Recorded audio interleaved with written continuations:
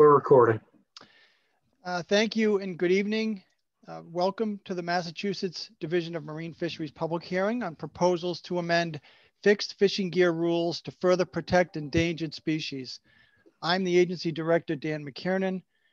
I regret that we're not in a large room meeting face to face, but due to this pandemic, we've had a number of meetings in this fashion, so I am confident that we can use this virtual meeting technology to provide the information in a meaningful way to you, so to allow you to understand the proposals and provide comment back to us, whether it be on the record tonight or in writing. So how about today's virtual meeting? As Jared just mentioned, it will be recorded and it's going to be posted on our YouTube channel. There will be a second version of this meeting held tomorrow, same time at 6 o'clock. That would be December 9th. We've had some success with these kinds of meetings with Zoom and with Jared as moderator, running the meetings of our Marine Fisheries Advisory Commission. Jared will be the moderator of the meeting and will be assisting me with recognizing you when you want to speak.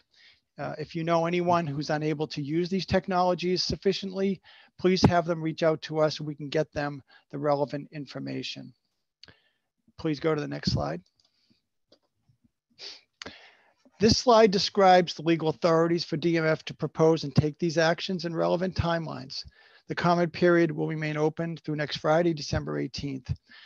We anticipate making a final recommendation to the Marine Fisheries Advisory Commission at the scheduled January 7th meeting, with some aspects of the proposed rules possibly being implemented for this winter 2021, while some are proposed for 2022.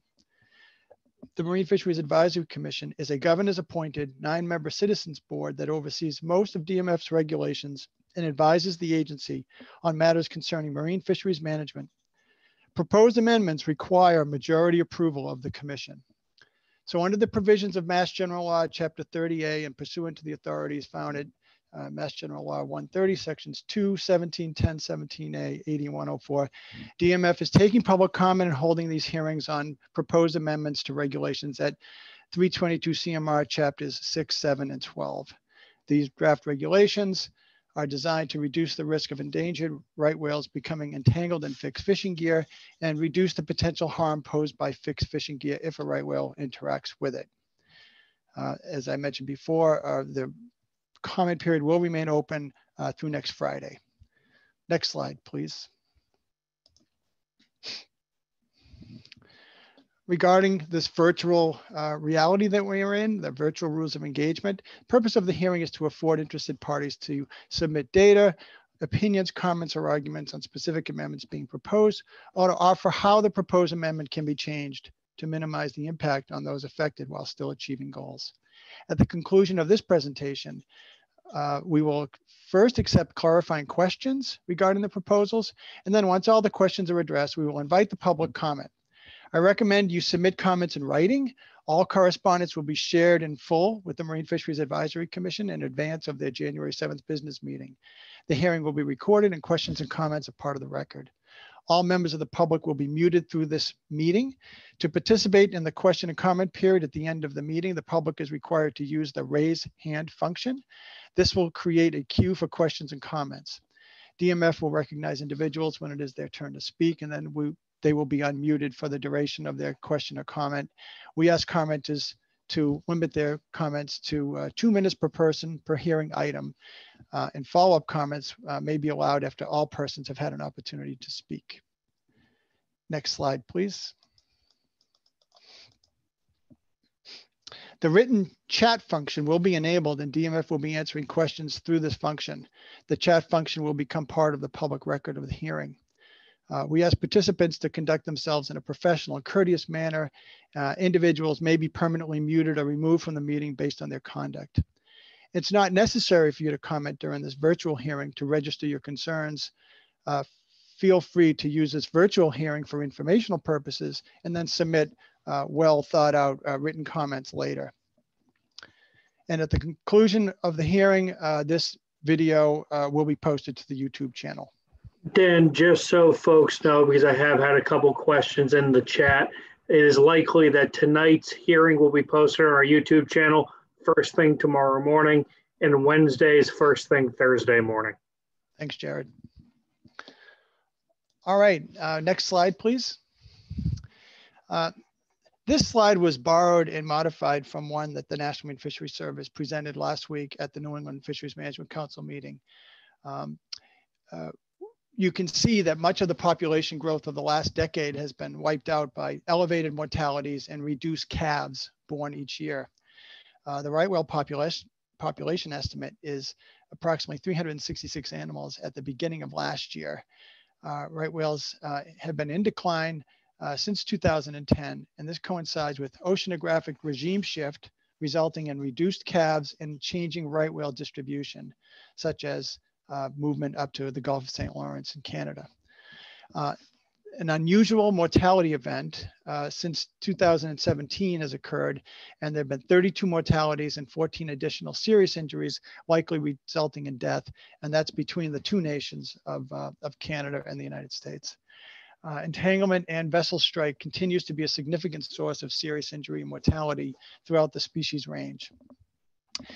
Where whales are being entangled always generates much debate and controversy because it's unusual to retrieve the entangling gear off the whale to successfully identify the gear back to the region, the fishery, or the person. But clearly two trends have emerged, and that is whales bear many scars that suggest entanglements continue to occur despite regulation changes. And in recent years, most of the entangling gears that have been found on injured and dying whales have been in heavy rope, well in excess of the diameter of a ½ inch. That is, and those very thick ropes are not being fished by the inshore fleets. Tonight's proposals attempt to address these issues by reducing the risk of entanglement, reducing the severity of the injury, and help reveal and possibly exonerate the Mass State Waters fishery through direct or indirect evidence about the source of the rope. Next slide, please.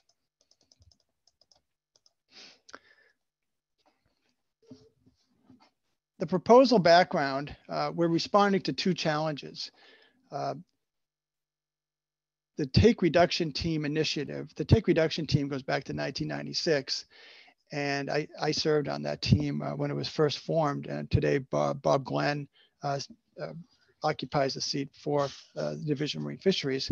But it has been working since 1996 to reduce the takes, serious injuries and mortalities of large whales, specifically endangered whales like northern right whales.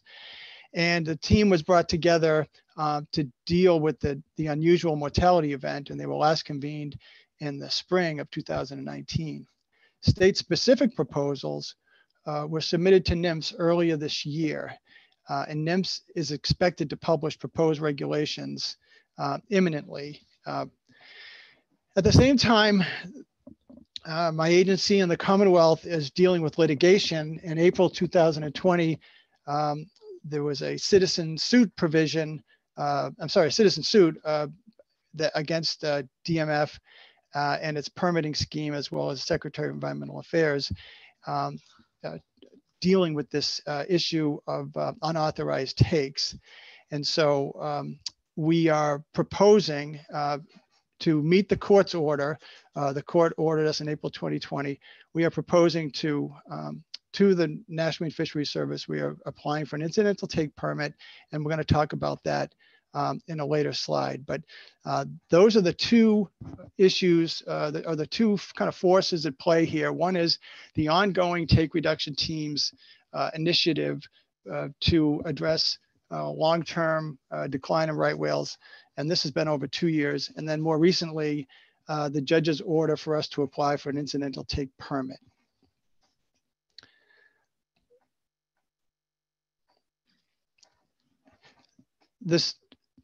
These proposals only seek to minimize harm to right whales. The incidental take permit that we're going to be pursuing will likely also address the takes of leatherback turtles, but leatherback turtle related rules are not captured necessarily in these proposals, but will through future rulemaking. As we deal with the National Marine Fisheries Service in this application, we're going to be devising those plans. So next slide, please.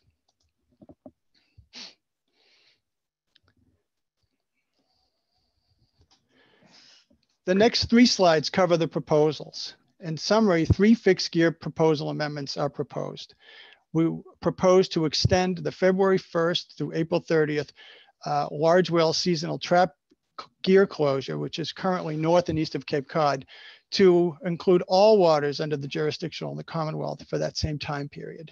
This would include adjusting the conch pot haul out period, which at this time extends through April 14th, but that would have to be moved up to April 30th as well. The second is closing a gill net area that has been left open since the early days of our conservation plan back in the 90s. And I'll be showing a map on that, and that's in an area off of Scituate. And then the third part of the fixed gear proposals is to implement a closed season for buoyed recreational lobster and crab trap gear. The closed season is proposed to run from the Tuesday following Columbus Day through the Friday preceding Memorial Day.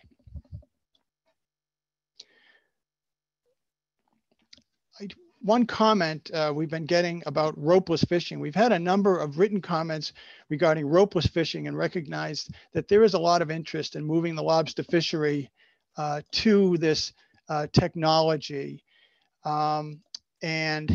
Specifically, NIMS, NOAA, fisheries, the NGOs and researchers are looking into the functionality of that tool, the cost of the implementation, how to manage specific user conflicts, particularly among trap fishermen and between mobile and fixed gear fishermen when gear cannot be identified at the surface, and enforcement of the trap and trawl features when gear cannot be readily hauled at the surface. While not part of this public hearing, DMF has existing regulatory authority to allow the setting of experimental ropeless fishing gear to investigate these critical questions. So tonight's hearing won't deal with that, but just to sum up, we have been in conversations and we have issued some experimental permits in past seasons to continue to experiment with some of these gears. And in fact, we have received a pretty substantial grant through the National Fish and Wildlife Foundation to examine the feasibility of ropeless fishing and to help to sort of reveal what the hurdles would be to allow and have the fishery go to a ropeless full-scale fishery. And so obviously it's an ongoing issue, but I just wanted to make that clear for anybody who might be listening in and is seeking for us to move in that direction through these hearings. Next slide, please. Slide number 8. As far as the summary of gear modification proposals, we are proposing to require vertical buoy lines break when exposed to 1,700 pounds of tension. This may be accommodated by fishing buoy lines with 1,700 pound breaking strength or by rigging the buoy line with a contrivance or multiple contrivances that'll allow it to break at that pressure. We are also requiring all vertical buoy lines affixed to commercial trap gear have a diameter not greater than 3/8 inches, and all vertical buoy lines affixed to recreational lobster and crab trap gear have a diameter not greater than 5/16. That would be slightly smaller. And then effective a year from January, prohibit the fishing of single lobster traps on board vessels with an overall length of 29 feet or greater. These vessels would be required to configure their traps as multiple pot trawls. Vessels with an overall length of less than 29 feet may continue to fish single lobster traps where authorized. Next slide, please.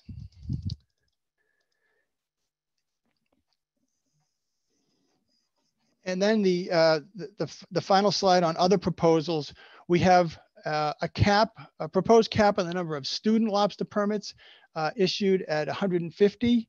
And then the next 3, numbers 2, 3, 4, and 5 are more or less housekeeping or technical corrections. We're rewriting the purpose of the regulations section so it better reflects current approach to managing protected species.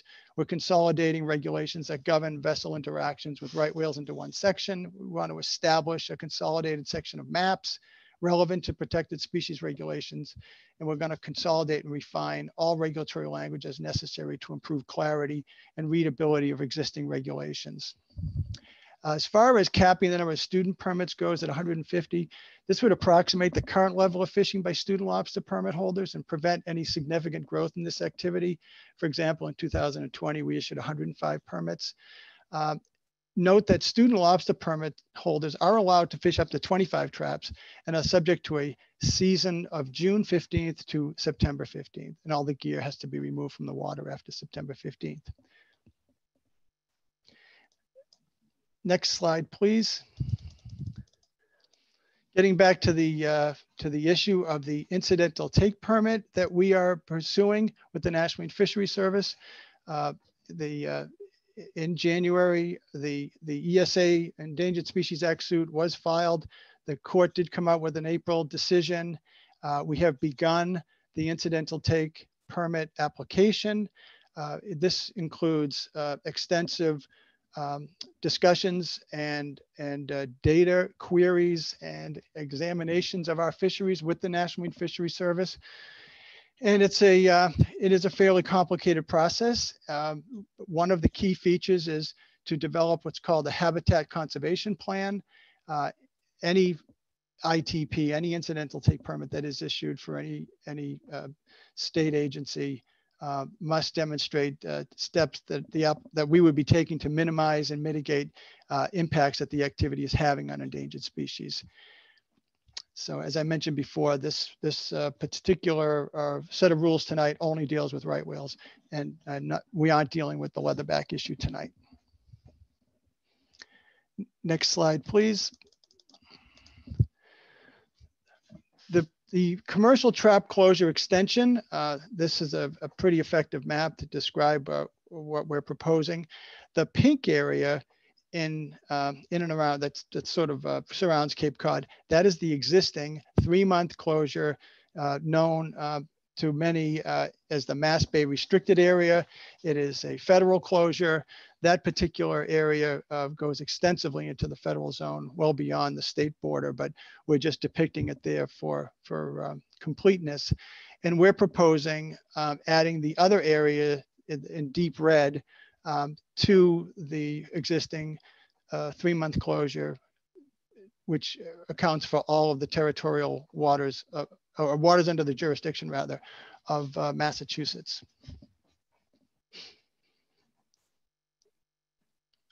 While it is true that the most likely location to see right whales is the current closure around Cape Cod, we have seen right whales in Mass Bay and east of Boston and off Cape Ann in some years, especially in April when right whales are leaving the bay. The densest aggregations are always in Cape Cod Bay, but when the aggregations disperse, whales can be seen elsewhere in adjacent waters as they move to points north and east in the spring months. So again, the rationale of this is to reduce the potential of any entanglement in waters under the jurisdiction of the Commonwealth.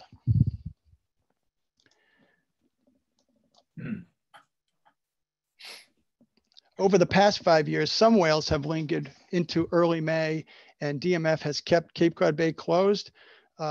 And this will still be the plan. We're not proposing any changes to that approach or to that regulatory authority. The next slide, please, number 12. The proposed closure is depicted in deep red.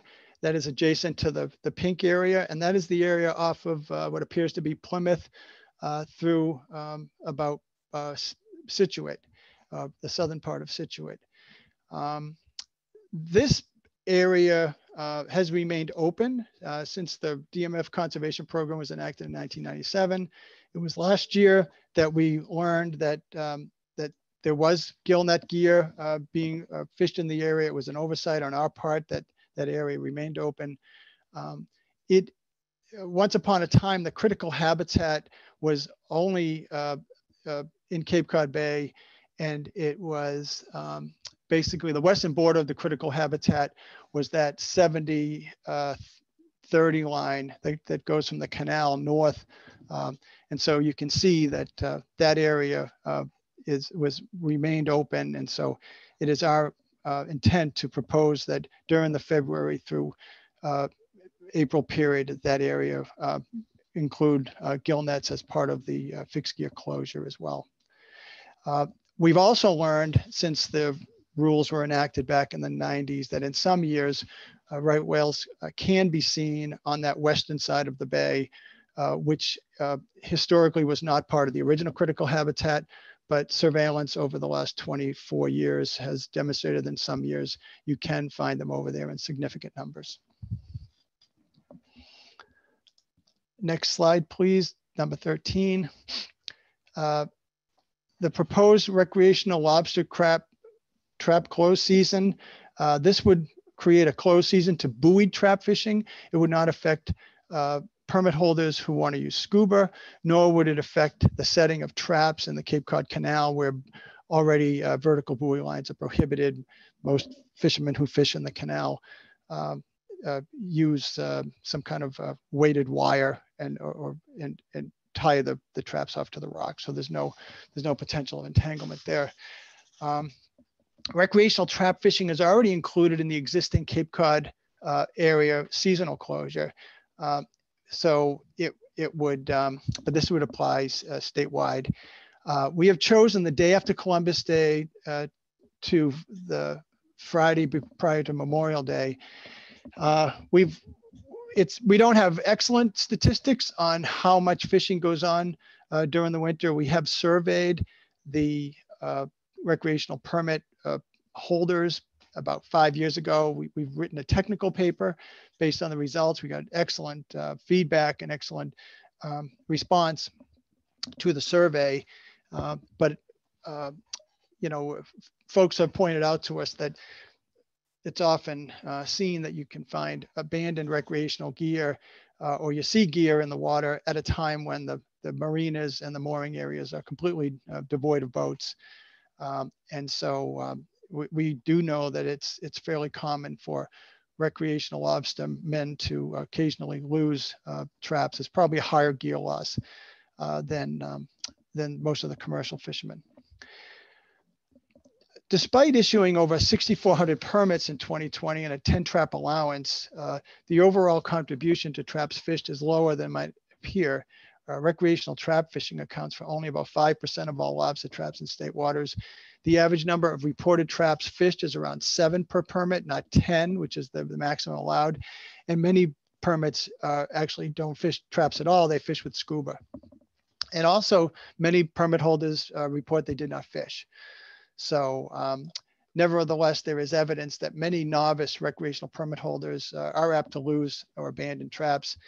And by giving, by creating a closed season, it gives the opportunity for the environmental police to see the gear, inspect the gear, notify the gear owners, or even haul the gear if possible. And so we think that this is a good time to consider that proposal. When the environmental police patrol waters for gear left during the closed season, about half the gear that is found and brought to shore tends to be attributable to recreational permit holders. Next slide, please, slide number 14. This may be the most substantive proposal that we're bringing forth tonight, and that is to require commercial trap pot fishermen to deploy vertical lines that part when subject to 1,700 pounds of pressure. A recent study produced by the New England Aquarium of Entanglements showed ropes with low breaking strength can reduce serious injury and mortality by at least 72%. Cooperative research with commercial lobstermen have demonstrated that ropes of these breaking strengths are strong enough in most cases to allow successful hauling of lobster gear. In essence, this research and proposal tries to hit the sweet spot for a line that is safe for the industry and beneficial for right whales. To comply with this particular rule, there's going to be a couple of options, as I mentioned before. One is to have a contrivance. The South Shore lobstermen have done a really good job of developing a sleeve, which is a device that would wrap two ends of a cut rope And with a certain attachment technique, 1,700 pounds is a reproducible and consistent breaking strength of that rope. And the other, some rope manufacturers have endeavored to create a rope that is 1,700 pound in its continuous breaking strength. And that might be a good option for some fishermen who want to replace their buoy lines in their entirety. Mass Lobstermen's Association have received grants to obtain, distribute, and test rope prototypes that have normal diameters but lower breaking strengths. And so we're confident that this is a proposal that the industry could live with based on all the field testing that's going on. Next slide, please, number 15. The proposed maximum buoy line diameters. This line diameter proposal will prevent excessively strong rope from being fished in the water column in state waters. But we believe most inshore fishermen are already fishing line of this diameter. One of the biggest challenges in solving the dilemma of entanglements is determining the source of the entangling gear. By making this rule, we can effectively rule out Mass state waters whenever any rope is seen on a right whale with a diameter larger than what is allowed in the state fishery.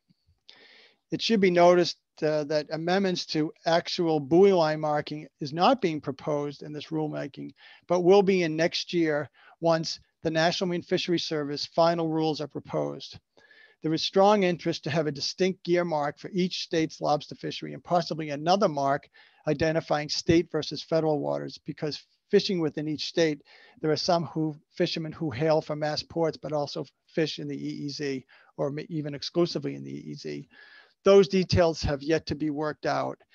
And so there'll be more to follow at a future public hearing on that. But we felt it was premature at this time to make any proposals until NIMS came out with their particular rules.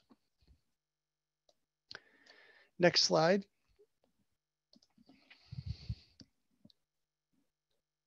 The single trap prohibition. The proposal is to prohibit commercial fishermen using vessels larger than 29 feet to fish single traps, and the proposed effective date is 2022.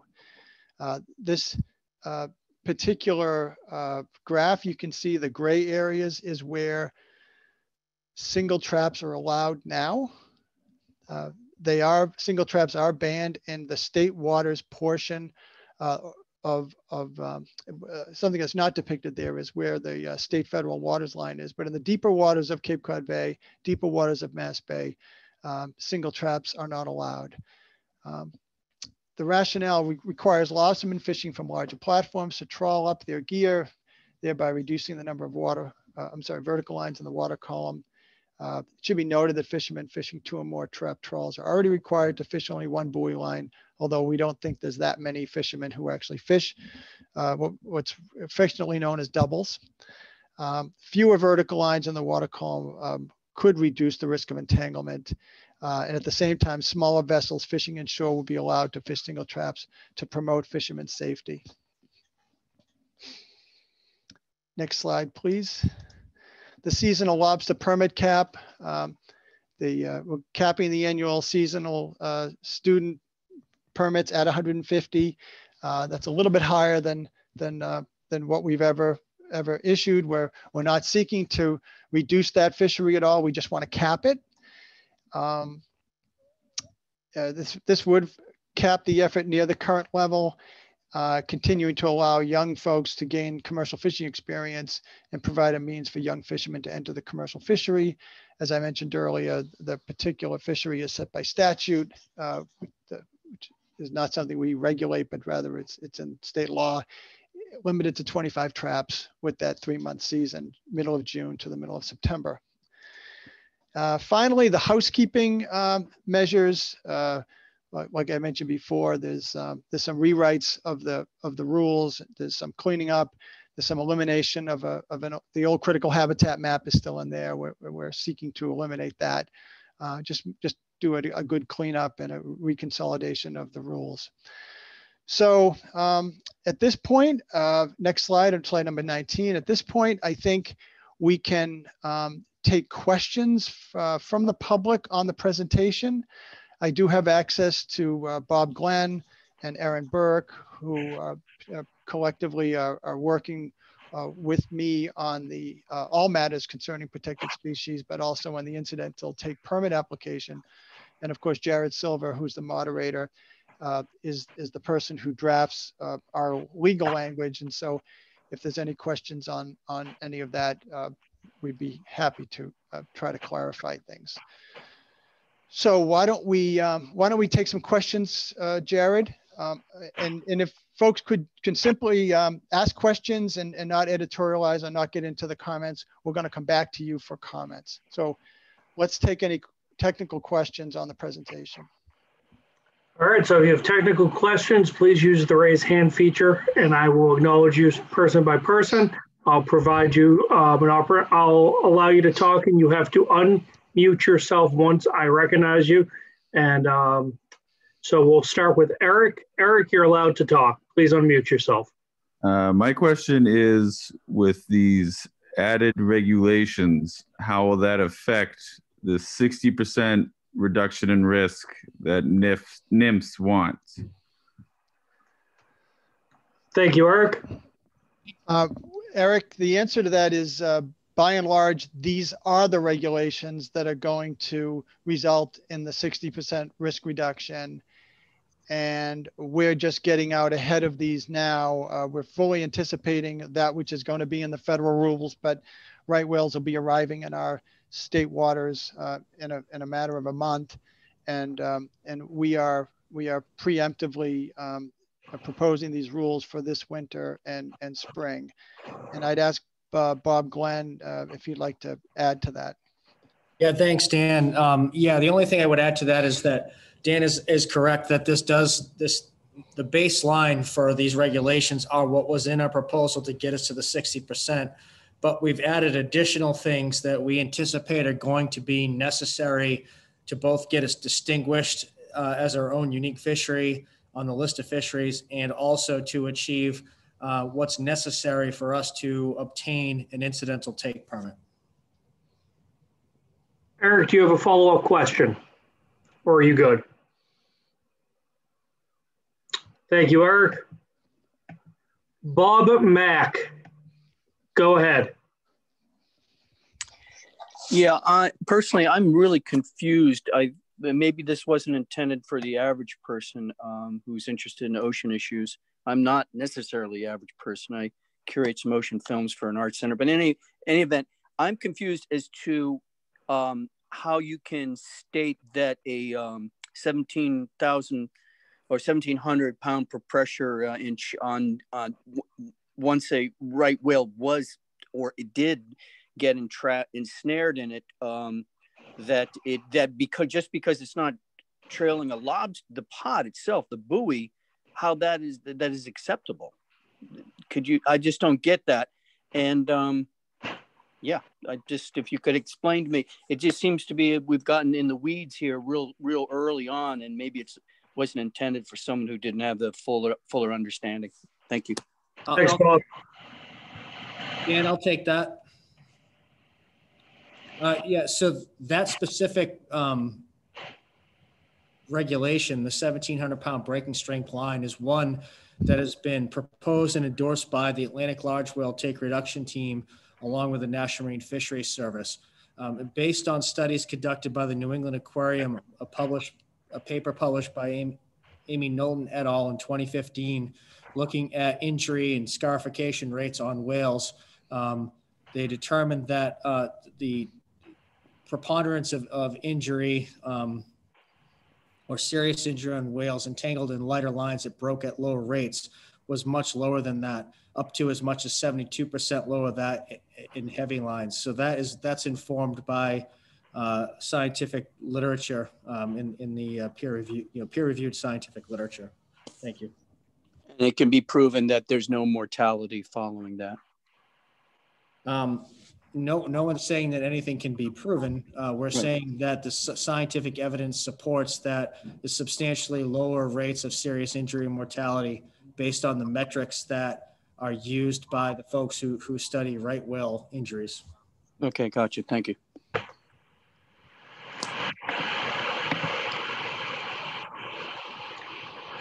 J. Todd.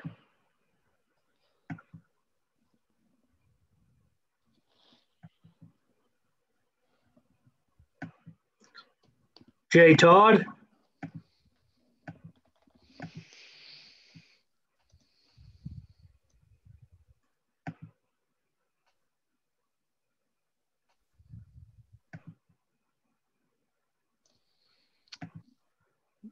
Want to get back to J. Todd? I do. Sorry, can you hear me? Yep. Yes, I can. I'm kind of a virgin with this stuff. So my question is, when this closure starts, given that it's only about 7 weeks away, I know a lot of people have some trepidation about, the short period of time we're going to have to be able to start getting our gear out for February 1st. So I guess my question is, are there any considerations going to be made given the time of year it is and weather considerations that if somebody can't get all their gear out of state waters in that time frame, will concessions be made to allow people to be able to get their gear out if it goes beyond that point?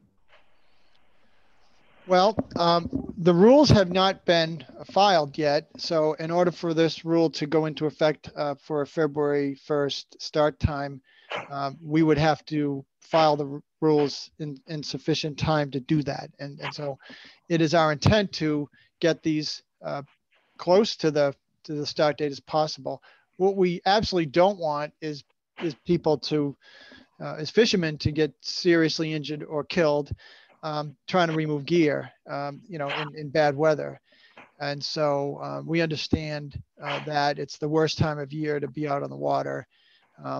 My recommendation is to start bringing the gear home now. But I don't want to sound presumptuous, but we've done all we can to try to, work through the industry groups and try to get the word out that this has been, in the works for some time. But history has shown that when we've enacted these kind of rules and there were extenuating circumstances, we worked with the environmental police to be reasonable. We've also helped fishermen find other fishermen who might be in the water who could help remove the gear. What we don't want is for fishermen to wait until January 29th and say, well, geez, it's windy today. I can't get the gear. So, but we understand that there's some real life realities and weather issues and safety issues. But I wouldn't want to pledge to you that this rule wouldn't be enforced at that time. But we're reasonable. John Haviland, you're recognized. Thank you very much, Jared. Can you hear me? I can, yes, John. The question is that it was stated that we have 2 minutes. So my question would be, is it 2 minutes of questioning or is it 2 minutes of questioning and answer period? That's particularly for the comment. So if you have a question, go right ahead. Well, I have a couple of questions, so I just didn't want to be cut off. Go ahead. It was just stated that it has to, on January 7th, there'll be a meeting with the Massachusetts Marine Commission, and it has to pass by majority. So if it does in fact get passed, there's going to be a two-part question on A, and that would be, if it does get passed on January 7th, you have the timeline of posting it and it being legal by the end of the month. Would that be it? Is that feasible? And of course, correct. That is feasible. Okay. Second thing is that if it did not pass the Marine Commission, then this is all muted and it goes away. Would that be a yes or no answer? That's not quite a yes or no answer. I mean, the director has the authority to revise any recommendation he makes to the Marine Fisheries Commission. If ultimately no recommendation is passed, then the rules cannot change except for an emergency regulation. Okay, thank you. The next question would be the incidental take permit. Does the Division of Marine Fisheries Service have a timeline to which they may be successful to obtain that? Bob, do you want to address Yeah, I'll that? take that. So the process of obtaining an incidental take permit is an iterative process. We'll be working with National Marine Fisheries Service. In their handbook for doing this, they said a typical application takes anywhere from 2 to 4 years. Based on preliminary consultation that we've had with them, ours is not what they would consider an ordinary one, because we're dealing with multiple fisheries that we have to take permit for, as well as multiple species that we have to work with. So the timeline on this for getting is somewhere on the order of 2+ years. Thank you, Bob. The next question would be, could you tell me how many, if this were to be implemented, and currently the closure is 3,076 square nautical miles between state waters and federal waters, how many more miles total of the closure would the state have? Would it be in the essence of another 2,000 miles, or do you have that information?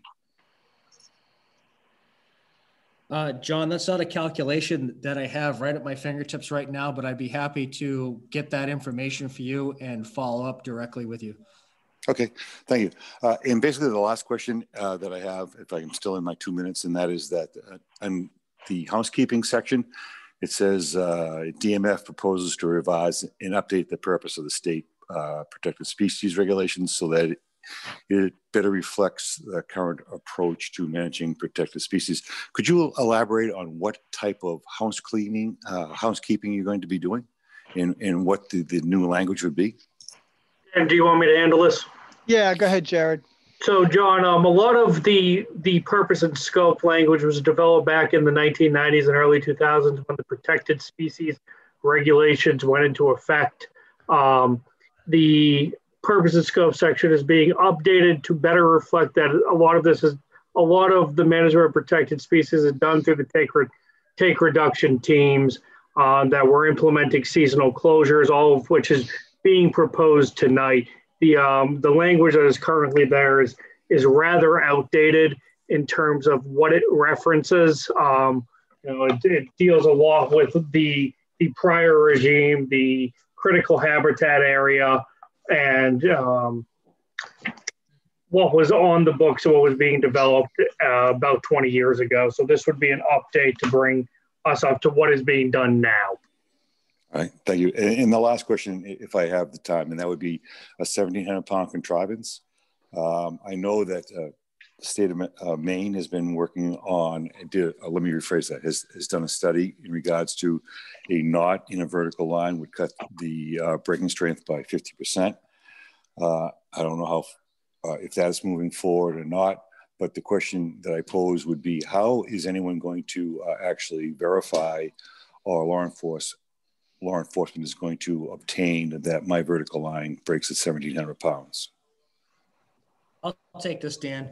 So, John, what we're doing right now is we're in the early stages of working with National Marine Fisheries Service as well as the other states to come up with a list of contrivances and/or equipment options that fishermen can use to achieve the 1,700 pound. The metric that National Marine Fisheries Service has put forward is that they have to be repeatable, enforceable, and measurable. And so those three metrics. The other thing, in Maine has been testing some knots, and we've had some conference calls with a group of gear people relative to that.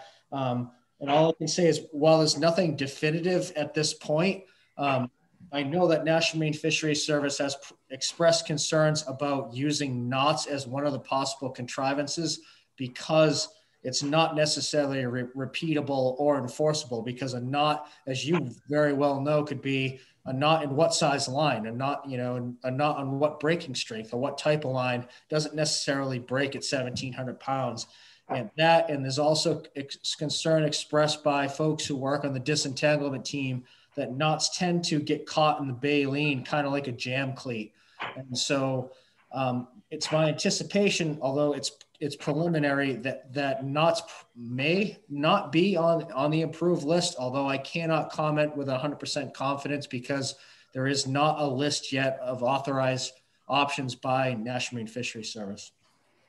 One last follow-up, Bob, that you just mentioned, and I didn't have this until you made the statement, and that is that, so when would that contrivance, if this were to go into effect February 1st, let me think, this is what, December 8th, I believe. So when would we find out what a legal contrivance would be before February 1st? And would there be then enough time to which the industry can change their vertical lines? Sure. Right. And so, you know, you're aptly pointing out that the timeline here is difficult. So a couple things is first is it would be the closure would be in effect on February 1st. The open season wouldn't be at least until May 1st. So it gives us a little bit more time, still short though. Out of the gate, we're confident right now that the two things that would be improved right off the bat are the South Shore sleeves, as well as 1,700 pound line that we can, you know, we've had, you know, we get samples of, have broken and have shown that it can break at 1,700. Both NIPS and DMF and Maine DMR gear people are working with manufacturers on getting additional samples of other line, and that we, you know, anticipate to purchase more, distribute to the industry to test. And so we're moving forward as we can. If for some reason we can't get enough options on the table, you know, in time, then, you know, we'll, you know, at this point, we haven't had a, you know, we haven't implemented the rule. And so full implementation, or as an implementation for National Marine Fisheries Service, they haven't published their rules yet. So we don't know what those are. But we're, you know, understand your concerns and we're working to address them. I'd like to thank Jared as the moderator for giving me the time to ask these questions. End of message. Thank you, John. David Abel? David Abel, you can unmute yourself. Yes, hi, sorry, can you hear me? I can, David. Okay, great, thank you. So I had a few questions. The first is, I'd appreciate if you could tell me roughly how many lobstermen this will affect. And just so everybody knows, this is David Abel, I'm a reporter with the Boston Globe. And has there been any study of the economic impact of these regulations and how it might affect many of the fishermen and their bottom line? And then finally, well, the next is, you talked a bit about when you expect these regulations to take effect, but is it fair for me to say that the goal is to have them completed by February 1st? And why don't you start with that? And I have one more question after that. Well, David, this is Dan. So let me give a partial answer to the first one. How many will this affect? We aren't, I mean, the whole population of state waters permit holders is around, of active permit holders is around 800. But about over 100 of them have federal permits. So we're not sure that that gear will all come home. It might be shifted into the EEZ. We do know that during those months, the annual landings of lobsters is about 3% of the total. It's under 5% on an annual basis of the total. We presume that the lobsters that aren't captured will still be there when the fishing starts in May. We do recognize that there is a burden attributable to having to bring the gear home and put the gear back out. But we don't have any estimates of that at this time. But we could try to get that for you. I would appreciate that. And my other question is, what is DMF's plan if NIMS doesn't provide an incidental take permit? And would that potentially require that the fishery be closed, the lobster fishery and all fixed gear fisheries be closed entirely for the whole year? I think that's a question up to the courts because if that's what you're asking, that's what the litigation is about. As far as the state waters fishery, it does resemble fisheries in other jurisdictions. So it would surprise me if the fishery had to be closed for failure to get an ITP, but we are working to get the ITP and are willing to modify our management strategies to meet those goals. Okay, and thank you. So if you guys could provide me any more specifics on the numbers of fishermen that would affect and any more specifics on economic impacts, that would be great. Finally, John Haviland asked how this will be enforced. Can you, I didn't hear an answer to that. Can you say a little bit more about how DMF would know that there would be that everybody will be using breaking strength, that that people won't be fishing during specific times? Well, as far as John's question about how it will be enforced, the two most common methods of rigging the gear, well, the one most common one is one that John himself developed with a company called Nova Braid that creates the sleeve. And John's worked very hard to help create the methods of rigging that gear. And so we're confident that that is something that is inspectable. If fishermen wanted to use their existing vertical line rope, make a cut in it, and then reattach it with the sleeve, it is a reproducible method. As far as breaking strength rope, Mass Lobstermen's Association and others are working with gear manufacturers to create a rope that is unique in its look, in terms of the tracers and the style, and so I'm imagining that the 1,700 pound rope is rope that is going to be recognizable in terms of its shape, its feel, and coming from the manufacturer. Will be certified as such. It would be obviously difficult if this 1,700 pound rope that is being manufactured for the industry was coming in all shapes and sizes. That obviously presents a more difficult challenge for enforcement. Will there be state environmental police actually hauling gear to check that you know?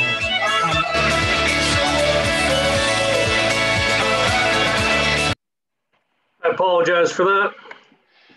So your question is, will the environmental police be hauling the gear during the closure? No, I'm saying during the post closure, when you would expect the breaking strength rope to be universally used, let's say in May, how would you know? I mean, given the thousands of vertical buoy lines that are used, I mean, how will the state know that people are not just using their other rope and have actually, adhering to the regulations? Will environmental police actually be like hauling traps to check? Yeah, it can be hauled and inspected. Well, environmental police can board the boat while the boat is hauling the gear. The environmental police and DMF do have, vessels with haulers that we could look at that. But I'm expecting a fair amount of compliance with the industry, because this has been in the works for at least 2 years, and I know that the association and a lot of the industry leaders have taken this seriously, and I'm not expecting a whole lot of non-compliance. Okay, this will be my final question. It might be expensive for a lot of these fishermen to buy additional rope or use sleeves in their rope. Is the state envisioning any state or federal aid to support that transition? Dan, I'll take this. Yep. So yeah, David, we have a couple of different initiatives going on. One is a grant that we receive from National Marine Fisheries Service, which we do assist the mass lobster industry with transitioning over to weak rope and weak contrivances. With that grant, we've already bought over 4,000 South Shore sleeves and 450 coils of rope that we're planning to start to distribute and have staff work with them to also come up with additional contrivances that we can have tested and approved. In addition to that, we're hoping to get some additional state level funding that's in the works, which would double those efforts relative to buying additional gear that we plan to distribute to the industry at no cost. So while we can't completely defer 100% of the cost, we're doing our best to try to take a fairly big chunk out of it. How much roughly? Total funding initially is right now in hand is 200,000. And as I said, we're hoping that that doubles. Thank you very much. Damian P., you may unmute yourself. You are recognized. Yeah, I also had some questions about the breaking strength, the 1,700 pound breaking strength. I think one had been when it would be required. I think that was answered for the upcoming season in May. Also, if using sleeves, would it be one breaking point per buoy line, or would there be required multiple breaking points per buoy line? And is there any estimate cost yet on the sleeves themselves and the availability of the sleeves to cover all fishermen? Bob, are you available to respond to that? Yeah. So it cut out for a second, but I think what the question that I heard was is how many places are there going to have to be weak links within the rope, and what is an estimate of the cost? Is that Yes, that's it. Yep. Okay. So right now, what's proposed in the federal rules that we anticipate are going to come out is that you're going to have weak link in 3 spots, one in each third of the buoy line. The cost of a weak link, I believe, is about $5 each. Don't quote me on that. It's on. I don't have the invoice right in front of me. I can look it up and put it in the chat in a second. But it's roughly that. The availability wise, we just ordered 4,000 of them, and it took about 2 weeks to get from Nova Braid. So they're readily available, and Nova Braid is aware of these regulations and anticipates there's likely to be more demand. So I don't think getting them will be a problem.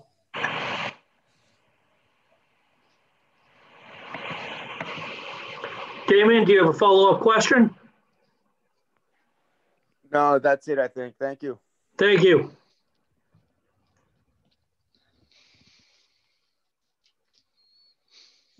Dan, just give me a moment, please.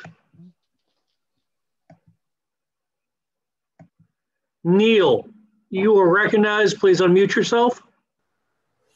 Hi there. I want to state that I'm a recreational, or I'm going to say more importantly, a subsistence fisherman.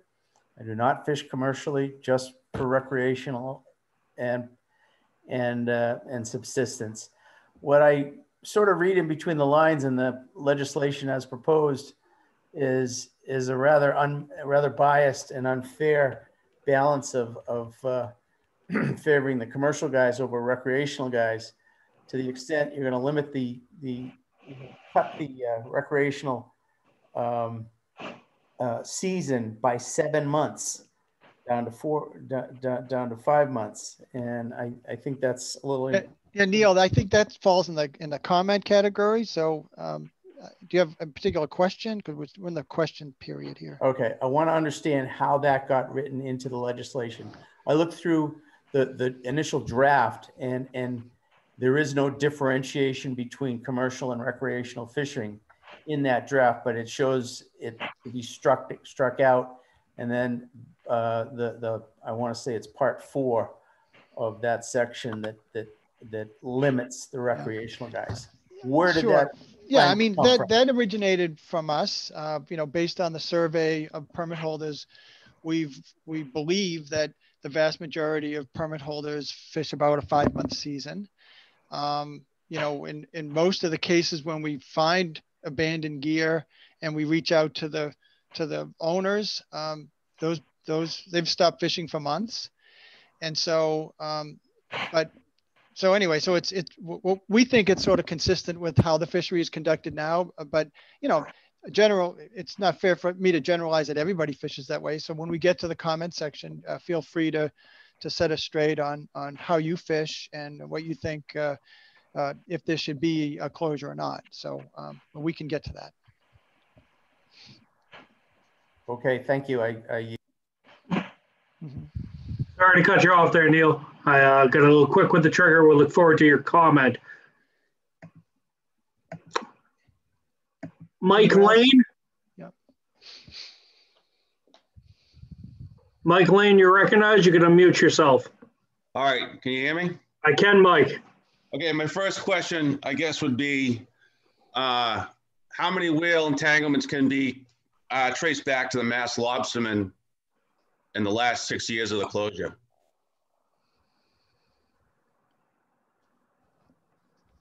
Zero. Okay. And is there a review process for this closure if we have a distributional shift of whales out of this area? Is this going to be reviewed every 2, 4, 5 years? And it's going to be some time when these whales will move out of this area and not return. And as we know, we have a closure in the Great South Channel, which there's no whales are present, and still the closure exists. Are we going to have a review process for this? Mike, it's my understanding that every 3 years, our incidental take permit will be reviewed, and it'll be determined whether or not we could still, if we're giving it, if we're still maintain the necessary no injury to negligible impact determination. It's at that time where, every regulation would be reviewed. Potentially things that are not deemed necessary could be relaxed, and it's also possible that other additional measures could be levied at that point. Okay, so this could be if there was a closure put in place, this could be reversed pending the whales leave for X amount of years and don't show up again. My last question would be: is the wording on this? Is this going to be a pot trap closure? You know where I'm going with this one. No, go ahead, Mike. No, I'm just saying, is the wording going to be, it's going to be a pot trap closure, as on the federal level, where they're trying to reverse that rule and to allow some ropeless fishing. Are we going to have the same wording where it's going to, stifle ropeless fishing? No, no. Okay, and I guess what about longline gear? But if we want to, put buoy, go hooking for haddock in April, is this going to be so that's going to stop that from occurring? You know what I mean? That's a good question, and I would suggest that you make that comment. It's my understanding with longline gear is the gear is deployed and within minutes of the last hook being put out, it's retrieved. Well, so no, a lot of the longline gear is deployed and then usually left overnight or during a high course tide, then retrieved 10, 12 hours later. Yep, that's a good point. So if I were you, I would feel free to make that comment in the comment section. Yep. Okay. Yeah, because I just trying to plan for future fisheries. I mean, we have a closure. This is really this will really close down the whole state to any type of income being made. And, just trying to figure out what else we can do when we take the traps in to, put something in our pockets. Yep. All right. That's all. Thank you. Thank you, Mike.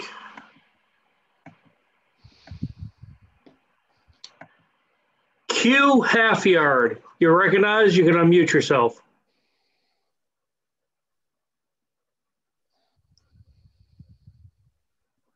Q Halfyard.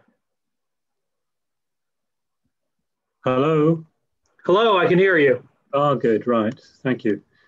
Yes, with the 1,700-pound breaking strain of the lines as proposed, the figures are that would alleviate 72% of whales being damaged. Is that right? Affected in some way? Presumably that leaves 28% who are affected substantially. What exactly does that mean? And with the current levels of population, is there any kind of projection, any kind of modeling that's been done on what effect that would have on the long-term levels of population? I'll take a stab at this. So first and foremost is that 72% figure is is a reduction in the severity of entanglement, and so that's in a case where an entanglement occurs, the outcome is 72% less likely to cause serious injury in the event that it happens. In the Commonwealth of Massachusetts, we have 2 entanglements that are attributable to Massachusetts lobster fishing gear in state waters since 2009 or ever.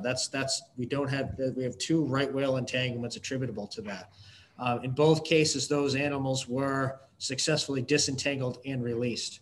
And so what we're saying is the 1,700 pound line, in the event that an entanglement does occur, which is an extraordinarily unusual event in the Commonwealth of Massachusetts, that if that does happen, it's likely to reduce the severity of injury by a substantial portion. Right.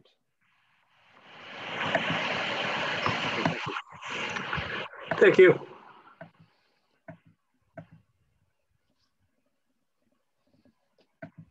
Tom McShane. Hi, thank you. Dan or Bob, either one of you. Dan stated that these regulations would achieve the 60% risk reduction that the TRT is looking for. My question is that given that the Endangered Species Act requires less than 1 death per year, and yet we've seen 32 deaths since 2017, how can we get an incidental take permit? And aren't we going to have to do more? And I'll take a stab at this. Yeah, so to get an incidental take permit, we will have to go through a new NEPA review, and they'll have to determine that the risk posed by the Massachusetts lobster fishery does not pose a substantial risk. They call it negligible impact determination. If they determine that the regulations in place, the monitoring program, mitigation measures we have in place are sufficient, then we would get it. Again, in this particular case, we're talking about the state waters of the Commonwealth of Massachusetts. When you talk about the 32 right whale entanglements, none of those are attributable to state waters fishing gear. Over half of those are attributable to Canada. A portion are attributable to ship strikes, and there is some other portion attributable to U.S. fishing gear. If you look at the entanglement record, the vast majority of all those are entanglements and mortalities that have occurred in very large diameter fishing line in excess of a ½ inch in diameter. That gear is not gear that is used in state waters. We use much smaller diameter line. So it's more indicative of rope that is used either typically in offshore lobster, or in many cases, what we're finding in recent years, even in the entanglements that are found in United States waters, are indicative of Canadian snow crab gear. And the question that I guess the important follow-up question that I have is that given the fact that we all want to save the industry and the whales, why can we not talk about ropeless fishing gear at this point? It seems that's one way that we can save both the industry and the whales, and at least remove the current state regulation that requires rope. I'll take a crack at that, Bob. We certainly can talk about ropeless. We talk about it every day, but at this point, the technology to allow fishermen to see each other's gear so that they don't set over one another, and so that draggers don't set over or plow through someone else's gear.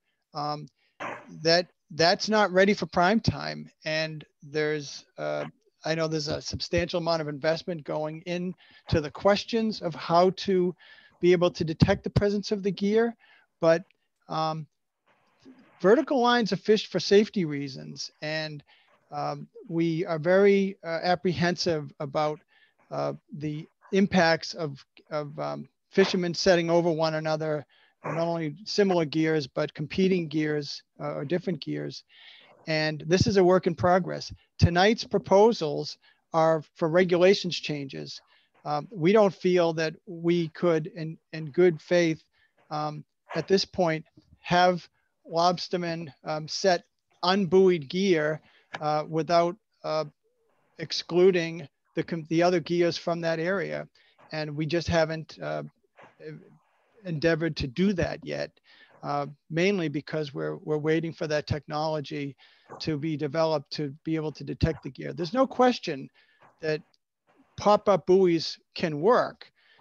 If you're the only person fishing in the ocean, you can certainly hide your traps on the ocean floor and flip a switch and get that buoy to pop to the surface. The challenge is allowing fishermen to coexist side by side with one another. A typical lobster trawl from one end to the other is about a quarter to a half mile long.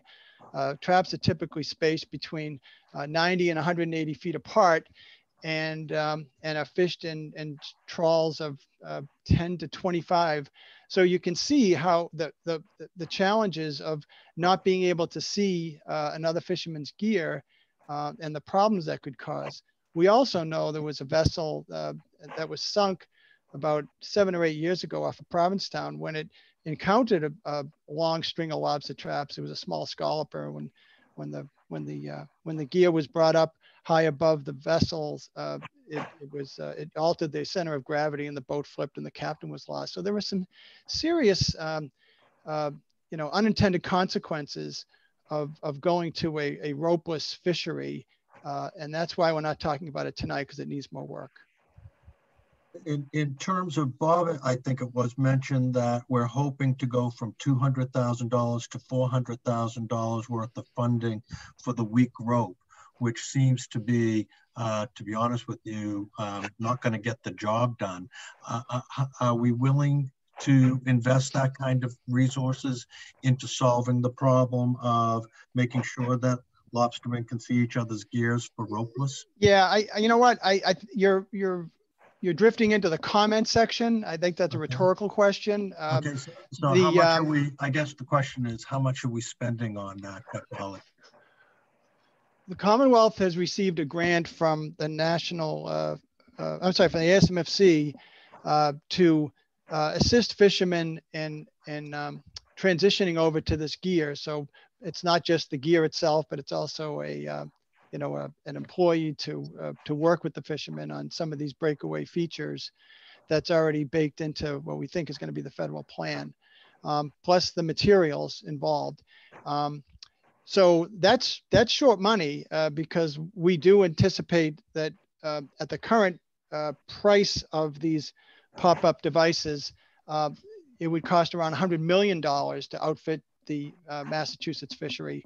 And so I can't speak to what resources we have except, or that we like to have, except what resources we do have. And Bob described the grant that we got to assist fishermen to make this particular transition. But let's stick to questions because we want to get going here and start to take comments because, Tom, it sounds like that's a comment you want to make. Thanks. Thank you, Dan. Thank you, Tom.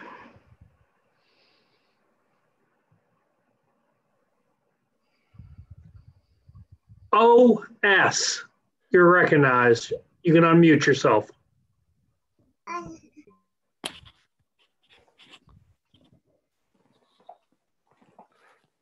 OS? OS, I'm going to come back to you. Chuck Gilchrist. You can unmute yourself. You are recognized. Thank you very much. Full disclosure, I am a representative for NovaBraid, the company that is manufacturing the South Shore sleeves. And my question was, if we're going to be an essential part of the supply chain for some of these contrivances, it would be very, and I don't mean to negate what was said earlier, it would be very, very helpful if some of the regulatory folks would actually reach out to NovaBraid to be able to discuss the scope of what's going to be necessary should these items get put into place. And to that end, it was discussed as to, you know, how many are we anticipating using? Now, there was, in one of the slides, it did say that there was, that only one vertical line per trawl would be allowed. So no, that's not true. Oh, okay, I'll go back to, I don't know if that was the... It's for doubles and triples only. So for doubles and triples, okay, that was not, okay. So a normal trawl will still be allowed 2 vertical lines. Mm-hmm. Yes. Okay. So what are we anticipating here? You folks have a pretty good idea as to how many lobster licenses that were issued and how many traps are allowed. Well, so it'd be really nice for us to know what we're going to need to make. Yeah, that's a good question. The calculation's even a little bit more elaborate because it's not just traps times permits, it's the configuration. And we do receive from every commercial lobsterman an annual report of how many vertical lines they fish. And but I will be glad to get back to you with that answer this week to forecast that for sure. I believe Rob Martin gave you my my contact information, and that would be helpful. Yeah, the only thing I would add in, Dan, that's difficult to estimate is we don't know. We don't have a sense of how many fishermen are going to opt for a NovaBraid sleeve versus the full 1,700-pound rope versus splicing in a piece of 1,700-pound rope, or what potential other contrivances are. So even if ever, you know, it's a tough thing for us to estimate because we don't know what each one of our fishermen are going to opt for. But I do know that these regulations relative to 1,700 pound are not just being proposed in Massachusetts. They are part of the federal rule that is slated to come out.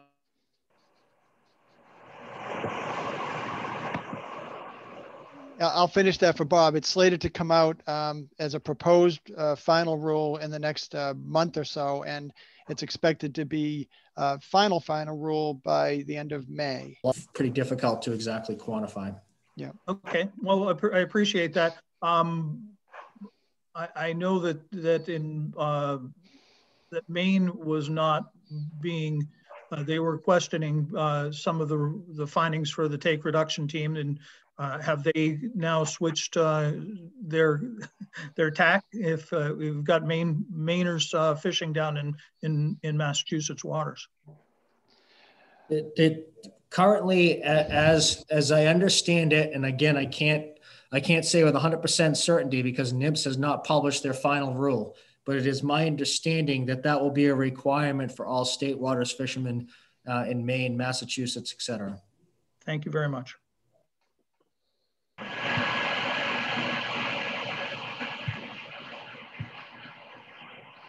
Jared, are we ready to get to comments? We have a couple more questions, Dan. Okay. We have Lita Zimmerman. Hi there. Thanks very much for taking my questions. I just have a couple quick ones. And first, I just want to give a shout out to fishermen in Massachusetts waters. You're deeply appreciated and you're doing essential work. So just know that. First question is the 1,700 pound rope. Is that, that's been researched, but does that also apply to, is that the kind of force that a younger right whale, such as the right whales that are now on their way up, the calves that are coming up, could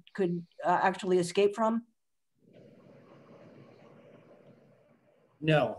a juvenile right whale could not escape from 1,700 pound. However, our fishery will be closed at the time of year in which we've ever seen calf right whales in our waters. Okay, because I just heard that there's news today that there are two young ones that are spotted off Georgia today. So that's good news. Second question is the degree to which there is cooperation with Canada at this point to protect the right whales. Is everybody coming together around the same measures? So I wouldn't necessarily classify it that everyone's coming around those measures. It's kind of a complicated thing. I sit on the take reduction team. I sit on the Northeast right whale recovery implementation team. Canada is at the table at all those deliberations and discussions. And certainly I know that both our state government as well as the federal government has put a lot of pressure on Canada to come up to speed to make their regulations more stringent. Canada has opted for more of a dynamic area closure system whereby they close fisheries and open fisheries based on aerial surveillance. They've had some success with it, but also some other failures because it's very dependent on when they can get out. As far as weak ropes and other things, I'm not sure, but certainly they're aware of what we're doing. We're aware of what they're doing, but we have no say over ultimately what they. And he's gone. Cut out again. Yeah. Okay. I think I got the gist of that. And just the last fast question. So the 60% risk reduction that you're aiming for, is there an actual number of right whale takings that can be translated when you offer that 60% risk reduction that are considered acceptable for the permit you're seeking?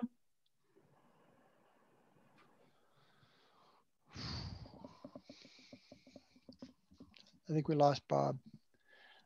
So your question is, would you repeat the question?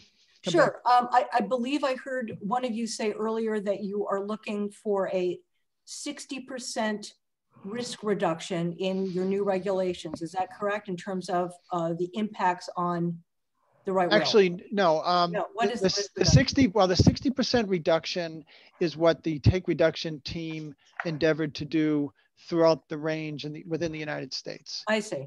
And then we are contributing to that. And now so that's, as I mentioned in one of my earlier slides, there's the conservation that is to meet the spirit and the terms of the take reduction plan. And then here comes the litigation with our incidental take permit application. So we believe that there is more than 60% risk reduction because we are now talking about closing all of state waters during those 3 months. I see. And the fact that we keep our waters closed as we have over the last 6 or 7 years in early May when right whales linger gets us a lot of credit with the National Marine Fisheries Service modelers when they try to calculate risk. They look at that action that we take annually and they give us a ton of credit for that. Okay, and final. There is no way to identify the fishing gear injuries that some of these whales carry with them. Is that correct? We don't know if they've been injured and have lost the gear. We don't know whether they're weakened by gear from Massachusetts or from some other state. Is that correct? I'll take go ahead, Bob. This, Dan. So in order for a fishing gear to be dangerous to a whale, whales and the fishing gear have to overlap in space and time. Massachusetts coastal waters hosts up to 2/3 of the entire world population of right whales in Cape Cod Bay at a time of the year, typically between February and April. Our fishery is closed during that time. There are no vertical lines in that area. Okay. Here he goes. All right. I'm done. I want to give other people an opportunity. Thank you. All right, Dan, we have 7 more questions. At the end of these, I'm going to cut off new questions that come up. Go ahead. Jeff Kuna or Jeff Kana. And fixed fishing gear. Yeah, good evening, DMF. Jeffrey Cannon down on Martha's Vineyard. I'm visually impaired, Dan, and I was trying to see your slides. It looks like a lot of these proposals are for Cape Cod Bay and Mass Bay, but when I hear like the 29-foot and greater vessel fishing recreational must be on a 10-pot trawl, that's for all state waters? Yes, for for the lobster fishery. Right. For But the proposal is not for all vessels 29 feet or greater to be on a 10-pot trawl, but just to fish trawled gear. Right. For recreational. No, commercial only. Commercial only. Okay. But there are some recreational proposals in there that would affect, say, Nantucket Sound and Vineyard Sound. The seasonal closure from Columbus Day to Memorial Day would affect the entire recreational lobster fishery, as would the 5/16 inch diameter buoy line for the recreational lobster fishery. Okay, so my question is, what about subtitle aquaculture gear in those areas? There's been made no mention of it at all, and I'm not sure if there are any in Mass Bay and Cape Cod Bay, but there is some in Vineyard Sound and Nantucket Sound. I know that's not what this public hearing is regarding, but maybe you could speak to that before you let me go. Yeah, we are not intending on regulating subtitle aquaculture gear. Almost all of it is very, very close to shore, and we do have guidelines about keeping the lines under tension and marking the line, but we don't believe that is a necessary thing for us to regulate at this time. Okay, I think I'm going to need to talk to you more on that later, but thank you for answering the questions. Okay, yeah.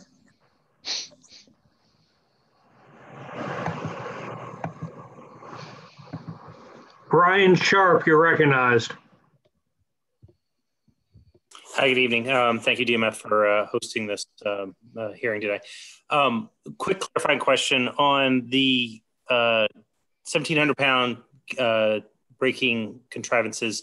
How is that different than the existing weak link legislation? Because in looking through the strike-through version, links are still in there, but then the section's been added about the 1,700-pound contrivances.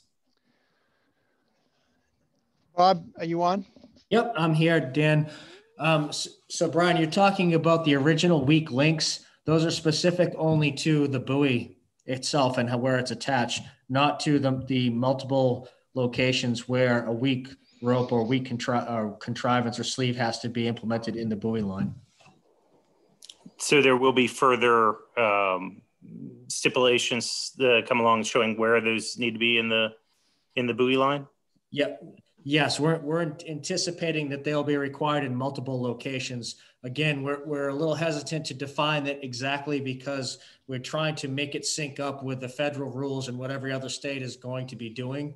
But our anticipation, it'll be in multiple locations along the buoy line. Okay, interesting. Thank you.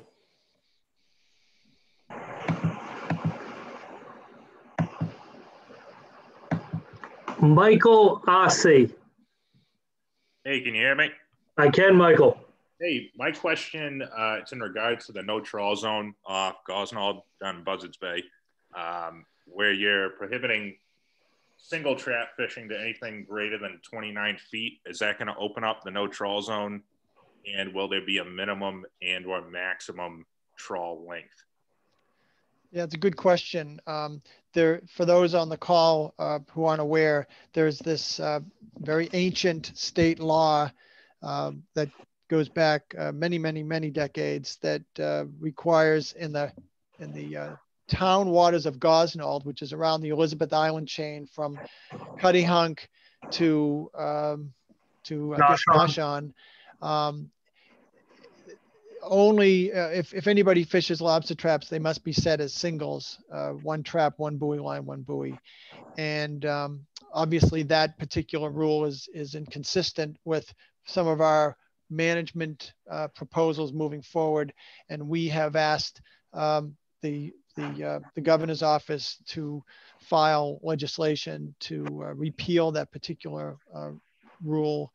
We think it's out of date and should be amended. But as far as maximum length, we don't see that happening. And again, this wouldn't be a mandate to do away with singles, but it would be a in terms of the statutory change, it would be an allowance for trawls. But okay. This other rule would apply. You know, and a boat 30 feet and greater would have to go to some kind of a multiple pot trawl, doubles, triples, something. Okay, so nothing greater than 29 feet would be able to fish a single. Right. Okay. Right. That's right. Yeah, that's all I got. Thank you. And, you know, and I just want to add that in a future round of rulemaking, when we get into the leatherback turtle issues, that will be addressed more specifically. Beth Cassoni. Good evening, Jared Silva, Dan McCannon, and Bob Glenn. Thank you so much. I'd like to say thank you to everyone for your previous questions. I just have a couple of clarifying questions. I know there's a lot of questions around coloration. States have already chosen colors, and it was brought to our attention last night that if Massachusetts is thinking about orange as a color, we might want to rethink that because it's indicative of the snow crab fishery in Canada. So I guess that's a question for Bob. So Beth, I'm aware of that, but the only thing I'm not too worried about is that the snow crab fishery in Canada uses 3/4 inch line, and we're going to have a ban on anything over 3/8. So, I mean, yes, we could pick a different color if that makes sense, but no, that's certainly something we can discuss offline. Yeah, and Beth, the reason that we're not proposing any specific marking at this time tonight is because we are actually waiting for NIMS to come out with their proposed final rules, and it's still being debated and discussed as to whether or not we can accommodate having not only a Massachusetts mark, but then a EEZ versus State Waters Massachusetts mark, and whether or not it's better to have the EEZ fishermen fish a second level of marking or the State Waters fishermen. So you can see that the more you mark and the more you try to slice the fishery, the population of fishermen and the geography, it gets kind of complicated. And we know that a lot of fishermen fish from state to federal waters, either side of an imaginary line. And so this is still a work in progress. Okay, and then I just have a follow-up question on the 1,700 pound vertical line. The Massachusetts Lobstermen's Association, in conjunction with the Lobster Foundation, purchased $50,000 of the red 1,700 pound vertical line and has distributed over 700 coils. So now we have 2.0 version, and it looks like a candy cane, which we've sent some samples up to Maine to be tested. And National Marine Fisheries Service has kind of nodded that they like the distinction because it's identifiable. My question is, can we still use the red rope that's breaking at 1,700 pounds and now this red candy cane rope, because we don't want to just throw 50, actually we purchased another 4 pallets of it. So we just don't want to throw $65,000 away. Right.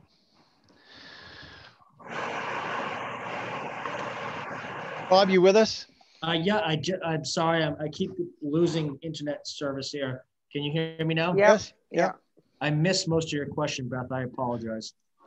It's about the red rope that we purchased previously with the candy cane rope. I heard that. Nope, previous, not the candy cane. The red rope, the first version, it's all red. So we want to know if we can still use it because now we've kind of moved on to the candy cane rope, and NIMS likes the coloration. So we don't want to just discard $65,000 worth of rope that's a year old.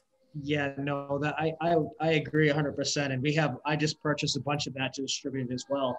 Okay. Bottom line is that the rope has to break at 1,700 pounds, and it does. Regardless. So yeah, we're not going to, there's still going to have to be orange. If color orange is the color from Massachusetts, you're still going to have to put orange marks in that. So it doesn't matter what color the underlying weak rope is. Okay, and then I have a technical comment. Some of our board members weren't able to get on tonight. I don't know what happened earlier, but a bunch of guys texted me and said they couldn't get on the meeting. So I'll put it up on YouTube, and they have tomorrow night to get on too. So that's it from me. Thank you very much, everyone. Okay. All right, Dan, we're down to two last questions. Steve, you're up. Steve? Yep. Can you hear me? I can, Steve. All right. So I have a question. These 3 weak links, obviously I get it. It's no different than the 3 red marks that we use now. My question is we move from, say, 12 feet of water to 200 feet of water throughout the course of the summer months when we're fishing. What do we do, or if we reef the end line up when we're in 12 feet of water, are we still required to have these three break, weak links, or is there some kind of, is there some gray area there? I mean, I can't move these things around, and I can't put 30 of them in an end line. Is that, if the EPOs come out and check us and we're reefed up and there's only 1 weak link because there's a reef in the gear, I mean, is that acceptable? Yes. So the question is, yeah, the answer to your question is yes. And I'm also going to recognize Erin Burke, who's on the phone. She can talk a little bit more about the specifics of how many weak links are going to be necessary. It's going to be relative to where you're fishing. Erin, can you unmute yourself? Hi. So, as we've mentioned before, we're not sure what's going to be in the federal rule, but what we proposed through the, when the feds were working with the states to put proposals into this new rule, from the coast to 3 miles, it's 1 week contrivance at 50% down the buoy line. From 3 miles to 12 miles, it's 2 week contrivances, 1 in the top 25% of the line and 1 at 50% down. When you're 12 miles out to the LMA3 border, it's 1 week contrivance in the top 35% down.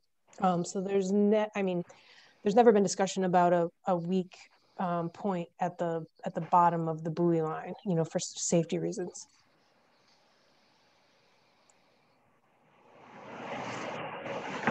Steve, you have a follow-up question?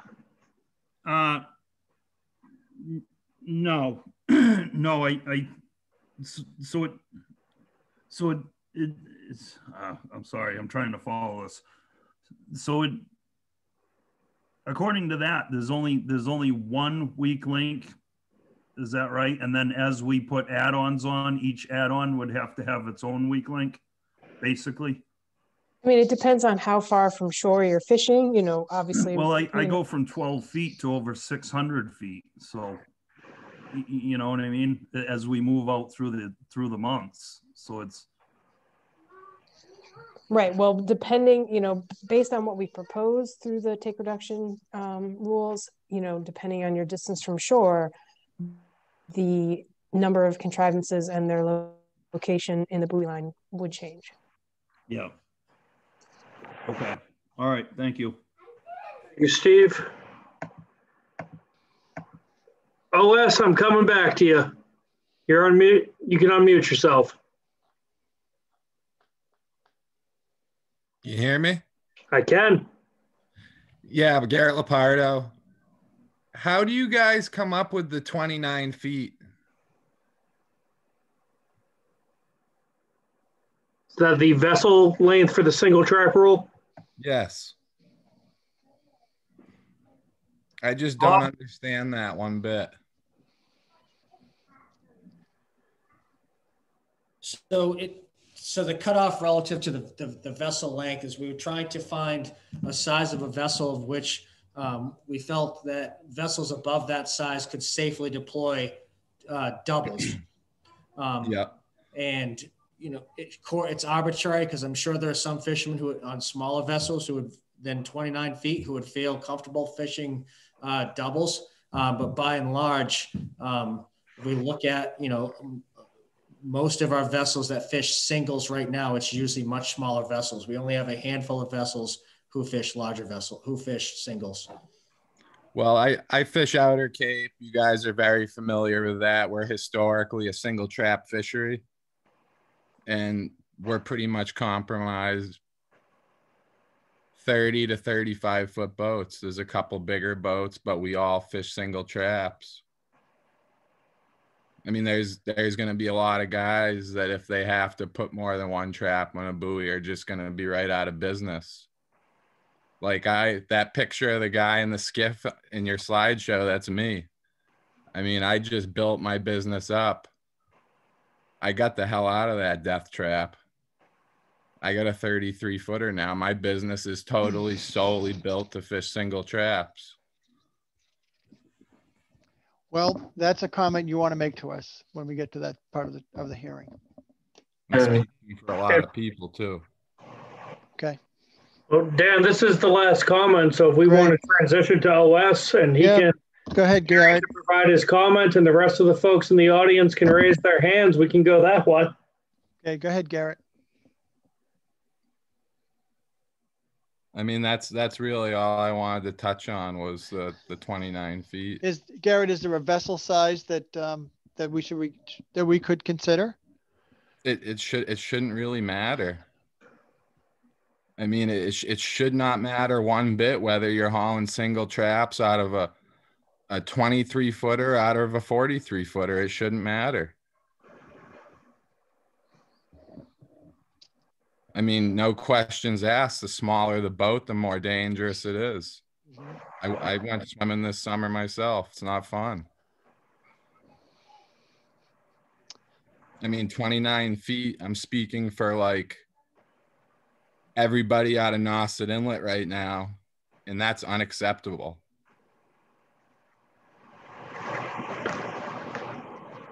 Like half the Outer Cape lobstermen or more I'm speaking for. Mm-hmm.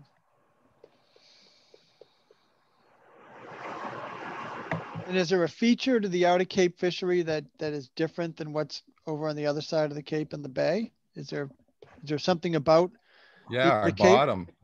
Yeah, we got a lot of good bottom, and we get very congested, and we can't jam. I mean, there's some guys that fish trawls, and it's like everybody trawls up, and you put a little guy in there with some singles.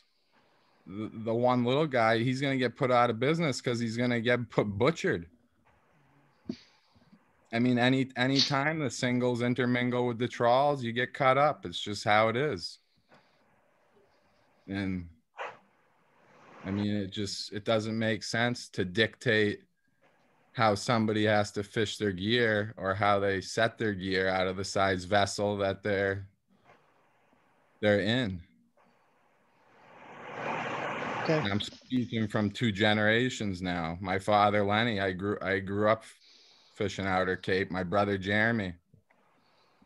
I mean, trawls weren't even a thing until Richie Chase started fishing them. And there's only like 2 guys in the Outer Cape, Richie and Glenn Svenningson, that even Glenn fishes some singles. I mean, that's it. Everybody else is single traps.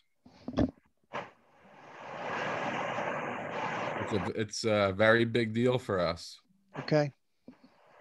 Well, I'd ask you to also, put it in writing as well. I will. That'd be helpful. Sounds good. Okay. Thank you. Thanks, Garrett.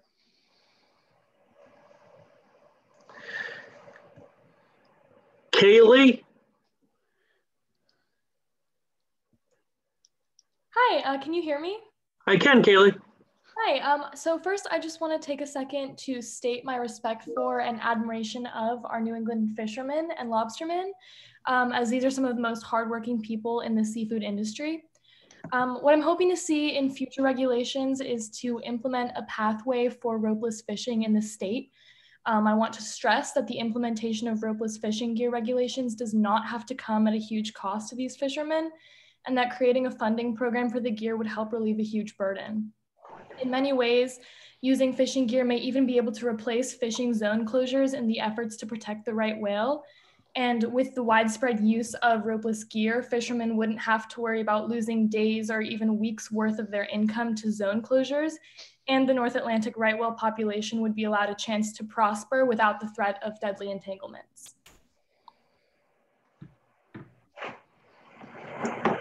Thank you, Kaylee.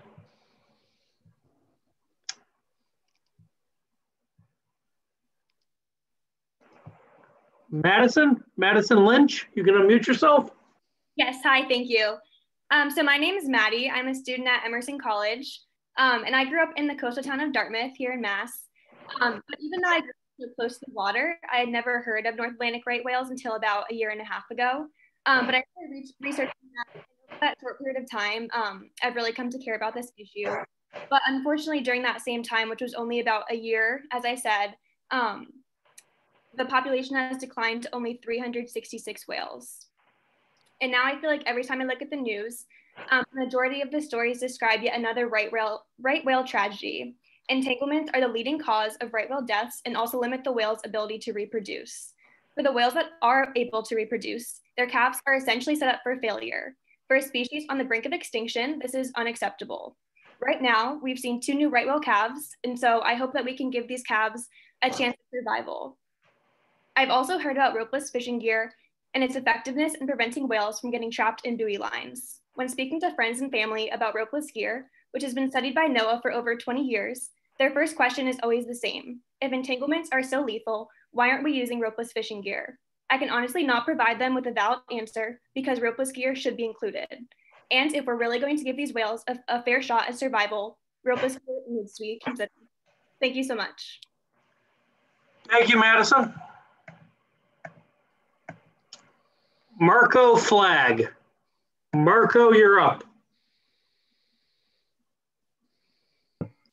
All right, well, thank you very much. I'm Marco Flag. Some of you may know me. I'm the CEO of Desert Star Systems. So we are a ropeless equipment manufacturer. And my comment is that I understand, you made it clear that the reason that ropeless isn't on the agenda yet is because of the perceived difficulty of letting other fishers know where your gear is, so gear overlay. I would recommend for one part looking at the test report of the Coldwater Lobster Association up there in Yarmouth, Nova Scotia, where they did a competitive fishing trial with several fishing boats, laying multiple trawls, quarter mile between trawls typically, over a period of 3 days. I don't have the exact number on top of my head, but I think it was something on the order of 36 trawl deployments and recoveries, and not a single overlay. And it is coordinated through a virtual gear marking app, and there are several of those around now, kind of like GPS gear marking. It's worthwhile pointing out that fishers commented, one in particular that I was on the boat with, but also the group overall, had the sense that if everybody was fishing that way, they would prefer it. That is virtual gear marking over buoy spotting, simply because you can have a view of the whole gear field, and in particular in inclement weather, and it was pretty rough those weeks in that week in October or so. You just can see your marks, your virtual marks, more reliable than a buoy that you might miss out there. So that has been the experience with it. Of course, we in our everyday life, realize it or not, we are using virtual gear marking all the time when you're looking your car GPS and you're going like, oh, there's an accident ahead. That's a virtual gear mark. We do use those things. And I think the value to fishers to having this option available is very substantial. And my sense is, from having observed this over a number of years, that fishers in a local area, say fishing out of a port, will pretty soon come to standardize on whatever sort of method of virtual gear marking they use, so they know where each other's gear is located. Yeah, sir, if I could just interrupt, because we can't, because we're not proposing specific rules on that, I think your comments are probably best for another session when we can talk about this in detail. So if you have specific comments on our proposals, I think we'd really like to hear from you, or if you're done, we can take that up with some of us in more of a private setting or in another forum. Yeah, that was really my comment. So overall, I would really encourage you to give fishers that option of ropeless fishing and thereby fishing in these closed zones, make it a vertical rope closure, not a trough. Yeah, so you're suggesting that if we close the rest of those waters, to allow ropeless to take place in there. That's exactly. That's your point. Okay, thank you. Yes. Thank you, Marco. All right, I'm seeing one more comment from Garrett. Before we go back to Garrett, I was wondering if anyone else had a comment. Otherwise, we'll go back. All right, Steve, you're up. So I'd like to point out a fact here that I keep hearing all this talk about ropeless fishing and ropeless fishing. And from day one, when this was brought up, we were told that it's been a huge success in Australia. Well, it's 2020, and through social media, you can reach anybody you want in the world. So I took it upon myself to reach out to the commercial fishing fleet in Australia. Now, I was getting up in the middle of the night to talk to these guys because they're on the other side of the world, and I asked them how it worked and if it worked. They told me flat out that it does not work. They had more lost gear, more marine debris, and more issues, more money spent trying to fish ropeless gear. Now, every trawl that I fish cost me $3,000. And when we lose it to draggers, to anything else, we do everything in our power. We make every effort to get this gear back. This guy's talking about fishing, setting gear a quarter of a mile apart. The fact of the matter is that when we're all piled up on an edge, or we're all piled up someplace because that's where the body of lobsters are, sometimes we're fishing within 100 feet of each other. Yeah. And it is not feasible when you put all these variables like tide, wind, wave action. The tide can be going north and south on the surface, but it could be going east and west on the bottom. It's completely unreasonable. And then we get into the whole mobile gear problem, which, Jared can attest to that, because you guys are dealing with the state water draggers and the state water lobster boats. And when they can see the gear, it's nothing but an issue. Yeah. Hey, how much much marine debris are we gonna those are really good allow? questions. And I, for the folks who are still listening in, we have received a substantial grant. I guess it's around $200,000. We're hiring a consultant to look at these questions, and there's going to be, scores of interviews. And Steve Boudreau, I will make sure that you are among those who will be interviewed as the other gentleman who's involved with the equipment. So I'd prefer not to.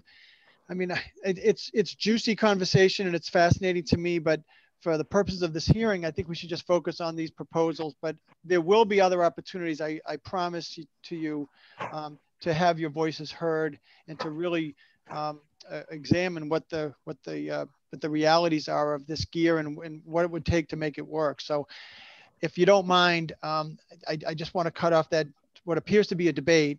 But I promise you that DMF is going to be working to sort of expose these issues and try to resolve these issues.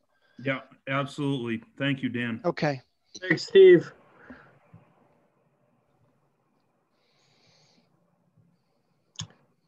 Kim Sawicki, you're up. Kim, you can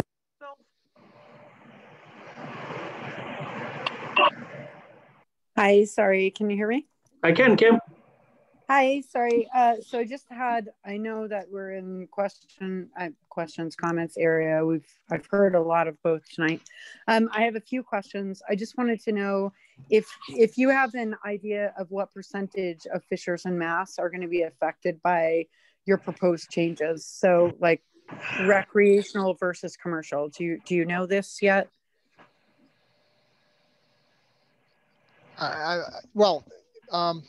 We have about 800 active lobstermen fishing in state waters, and we have about a few thousand recreational potters. Is that your question? Yeah, I really wanted to know what percentage of those 800 active commercial fishers versus the few thousand recreational fishers would be affected by the proposed rule changes. Yeah. I just want to know how those changes will be applied to both sectors. Do you have those figures, or is that something you could provide? We don't have them Okay. handy, but I'll make sure that in our final recommendation we do try to develop that. But again, the federal permit holders who have the opportunity to move into the EEZ wouldn't be affected by this state waters closure.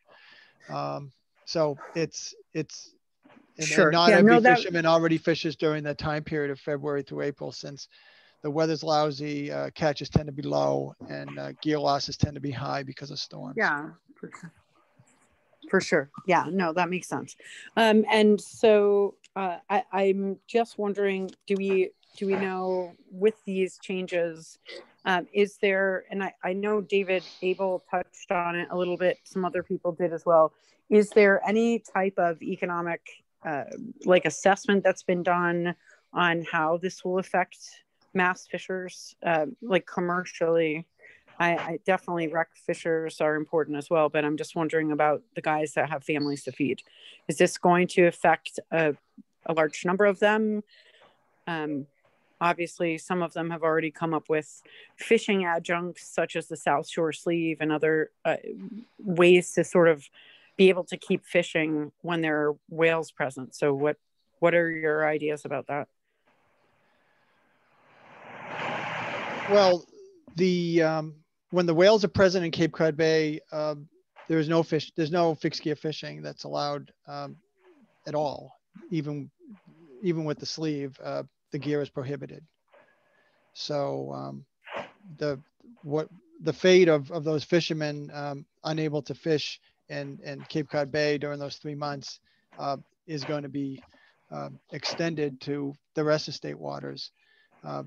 Our data show that there's very little fishing that goes on in February, a little bit in March, and in April historically it does tend to ramp up.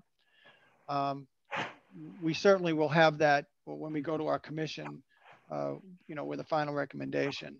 We'll have some estimate of the likely impacts. Okay, thanks. That mostly was really just sort of my concerns are, we've been dealing with an ocean that is not static, right? So things are changing all the time. I just want to make sure we're not getting ourselves into a situation that might change in the future, and then we've got people locked into something. And with that being said, what is there like a next step if this, the plan that's proposed, say the 1,700 pound breaking strength rope and the closures and the South Shore sleeves don't work, and God forbid we have an ITP in place and we get a whale that shows up with mass gear on it someplace, a right whale, like what happens then? That's that's a big concern for me, because Mass fishermen have already done so much to try to mitigate any risk to these animals. Like, if this is our Hail Mary, what happens next? What's the next step? That's a good question. I mean, this is a national plan. The take reduction plan is promulgated by all the states and the federal government. And we'll see. I mean, we've had 2 entanglements in 11 years, 1 in 10 years. And, you know, it is something that we all are concerned about on a regular basis. And I know all the lobstermen are as well. So I don't have a stock answer of what happens if we have an entanglement of Massachusetts gear with a right whale. We're certainly working to prevent that. No, for sure. And I think you've all done amazing work toward that goal. I'm just worried about what happens if we can't prevent that going forward. Is there, you know, it would be great to know that we have sort of a backup plan. And I think it's been talked about a bit tonight, but we've got a lot of fishermen that have even spoken towards other options. So hopefully, and I know that Mass has set aside funding for alternative gear exploration. So hopefully we can keep moving forward with that. Thanks, Kim.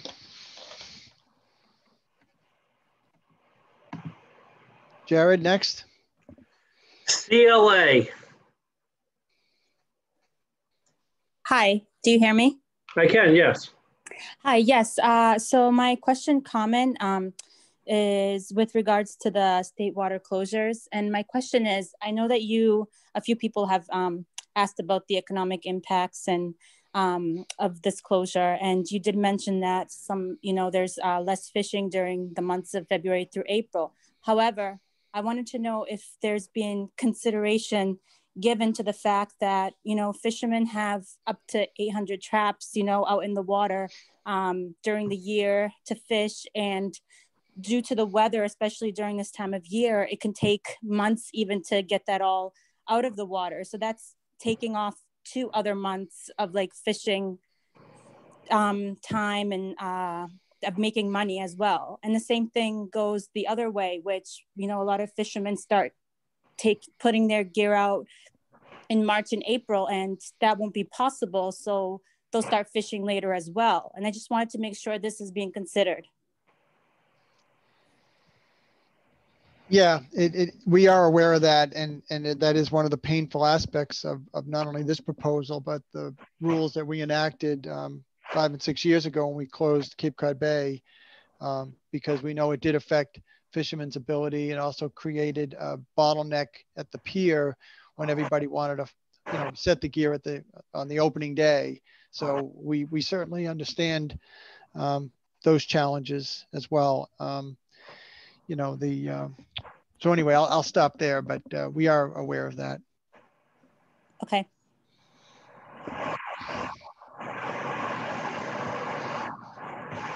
Brad, you're recognized. You can unmute yourself. Yes, I have a quick question. So right now we mark our end lines with the red tape or whatever you want to use as red. So are these new breakaway points, are they going to be color coded red, or what's going on with that? I'll take a stab at this. Yeah. So one of the things, the state of Massachusetts is probably going to be going to.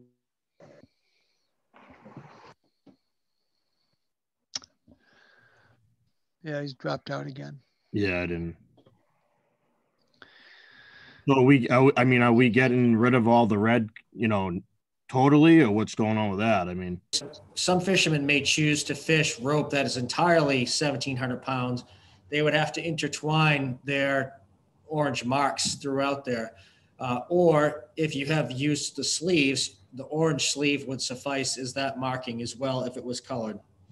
All right, so we're going to be getting rid of red altogether then. Correct. Yeah, okay. All right, that's all. Thank you. Bob, are we also getting rid of the breakaway below the buoy? I think we are, right? We are not. Okay. That is not proposed in the federal regs. Okay, thanks. So then you actually have on that comment to the breakaway on the buoy.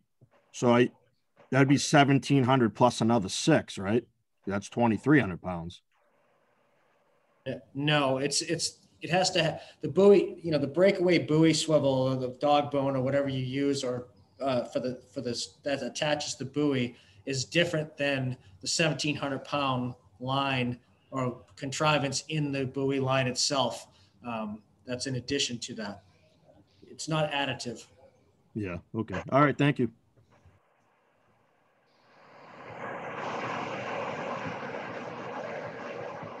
There's a couple more, Dan. Just bear with me as I go through it. Sure. Megan O.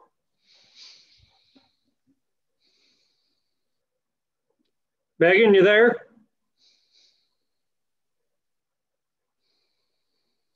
Megan, I'm going to come back to you. Eric, you're up. If I heard correctly, Bob was cutting in, but we're switching from red to orange, and I believe I heard the other day that the Canadian crab fishery is orange. So I guess my comment is, like, why are we losing the red to go to orange when there's a serious entanglement risk to people that already have orange markings on their line?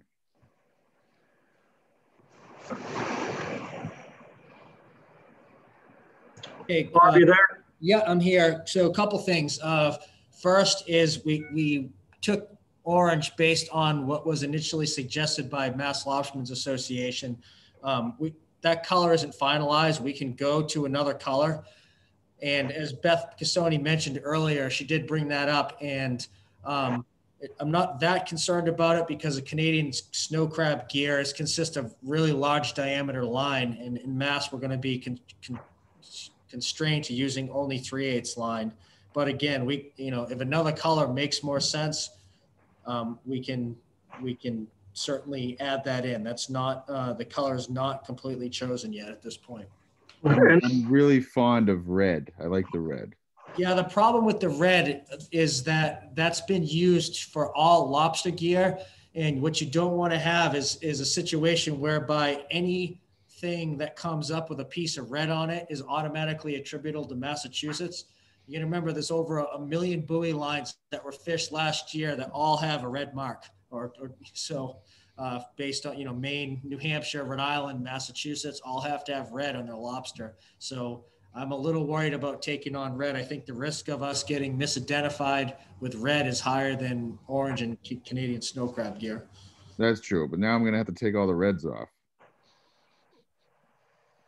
Yeah, and I just want to clarify for those in attendance that this gear marking discussion about the colors is not part of this proposal. It's part of a federal rule that has yet to be published, and we will have to come back out to public hearing to adopt whatever comes out of that. Okay, I'm done. I think I'm done with the comments on the colors. I'm good. Thank you, Eric. All right.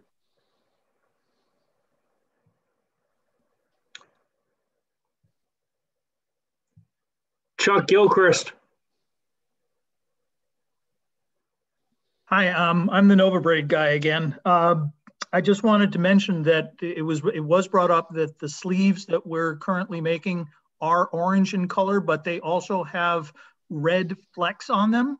So I don't know how that would equate to what you guys may or may not be looking to achieve with regards to gear marking, but that is certainly something. I will say that, and it is something to take into consideration, the amount of different colors that are available in the yarns that the sleeves are made of are not infinite. So we would ask that if you're going to be proposing color markings, which I know are not part of this whole arrangement, that you consult with the manufacturers before you start saying, well, we need purple and turquoise and puce and mauve and everything else such as that, because you have to consider what the suppliers are actually going to be able to produce.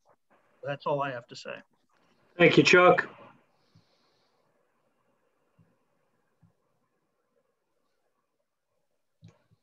Rob Martin. Yeah, hi, can you hear me? I can, Rob. Yeah, just a quick question. Solid orange for southern nearshore trap hall waters, mid-Atlantic areas 4, 5, and 6. So just be aware of that. And in the South Shore sleeve, which it's already orange, the older sleeves have a red and white tracer in them already. That's all I had to say. Thank you, Rob.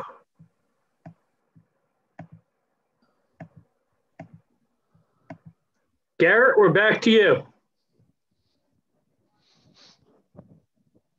Just a quick thing on like ropeless. Those two girls in the beginning made me want to say this. So the whole state goes ropeless. Yeah, Garrett, we're really not going to propose that tonight. We took the comment from someone who said if you're going to close the areas, allow ropeless, but I don't want to get into a debate.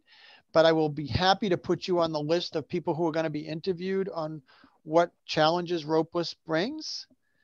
I promise you that.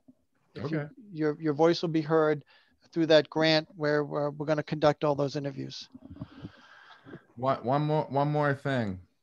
How long have we been marking our gear now for with the yellow for a single trap? Like 6 years, right? About that, yeah. Has any single trap ever been pulled off a whale? Off of humpback whales. Yeah, not right whales though.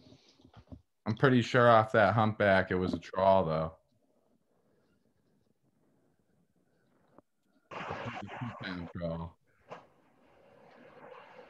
But you know what? We will get, if you want, we'll look into that and get back to you. Sounds good. All right. Thank you. Okay. All right, Dan, I have one last comment coming from Kim Sawicki. Yeah, let's make this the last comment. And what we can do is there'll be another hearing tomorrow night. But go ahead, Kim. Go ahead, Jared. What'd you say? Before that, Megan O, who had her hand raised earlier, has raised her hand again. So we can recognize her after Kim and then call the hearing. Sounds good. Thanks. Go ahead, Kim. Hopefully you can hear me. I just wanted to say one thing in relation to ropeless. I do think that, as a comment, I do think it should be coming up at some point in the plan for Mass, because there are fishers that really do want it. They've been working really hard for it. They need it. We've got other fisheries in the U.S. that are actively pursuing it as an opportunity. And I do think it's something that should be subsidized for those fishers that can't fish because of closures.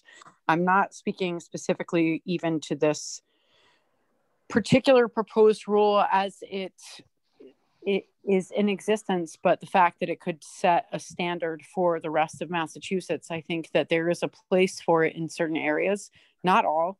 But I do think that fishers like Garrett and others, Mike, Rob, there have been a number of them that have spoken this evening. They have had very pertinent questions that researchers like myself would really like to answer.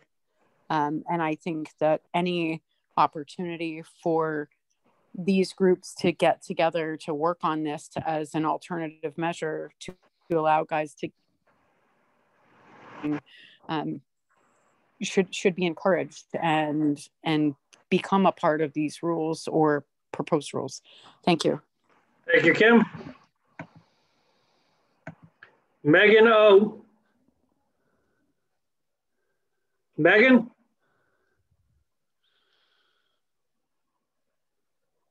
Sorry, Megan, I'm not. Your audio does not seem to be working this evening. You can submit a comment in writing or try to attend again tomorrow. Dan, back to you to end. Okay, so thank you, everyone. We had some pretty amazing attendance tonight. Up to 200 people were listening into this call at its peak. So I really appreciate a lot of the comments and a lot of the engagement that we had tonight. There will be another hearing tomorrow night. Hopefully I can stay on script and present the information exactly the same way. But the record will remain open through a week from Friday. It is always best to put your thoughts in writing. Otherwise, one of us is going to have to interpret or capture your thoughts and other descriptions of the comment. It's always best to come directly from you all. So thanks for attending tonight.